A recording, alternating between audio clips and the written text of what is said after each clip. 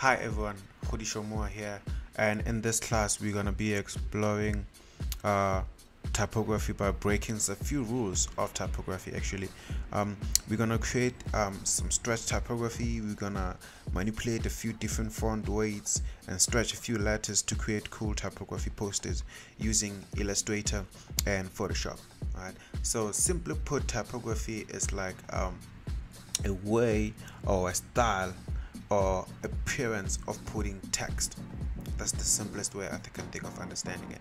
And recently I've been seeing this trend, if I can call it that, of like type that's stretched but still laid out very nicely.